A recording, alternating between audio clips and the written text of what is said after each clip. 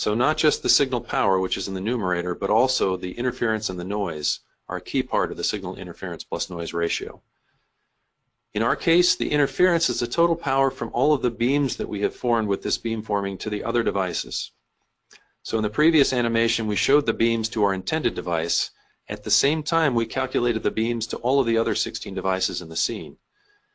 And for each case, if we have a device such as this second device here with the pink beam, and the first device is caught in that beam, that becomes interference to this device. And so our signal divided by the interference is the ratio of this intended beam in green to the interference in red.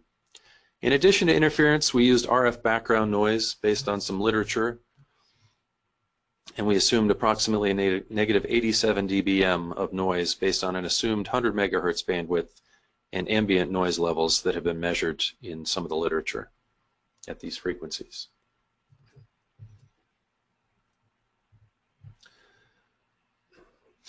So we look first at the received power along the route.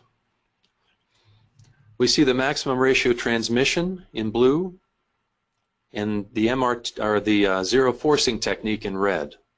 And we can see that over most of the route, maximum ratio transmission has delivered more power to our intended device, other than the areas directly right in front of the array.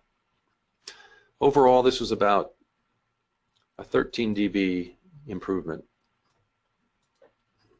or 14 dB improvement over the zero forcing technique. When we look at the signal to interference plus noise ratio, however, we see a very different picture. Again, we have the maximum ratio transmission in blue, and we have zero forcing in red. The zero level, when the intended beam and the interference are equal to each other, is shown right along the line here. And we can see that for the maximum ratio transmission, even though it had higher power, there were many places where its signal to noise level actually dropped below zero. And this was due to the fact that it was interfering. The beams to the other devices ended up interfering in many cases more than the power of the intended signal.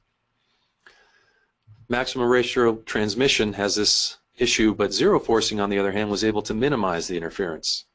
And we see a signal to interference plus noise ratio here of 30 to 50 dB, and then eventually dropping down to about 10 dB until the device went around the corner, and at that point the zero forcing dropped very rapidly in its signal to interference plus noise.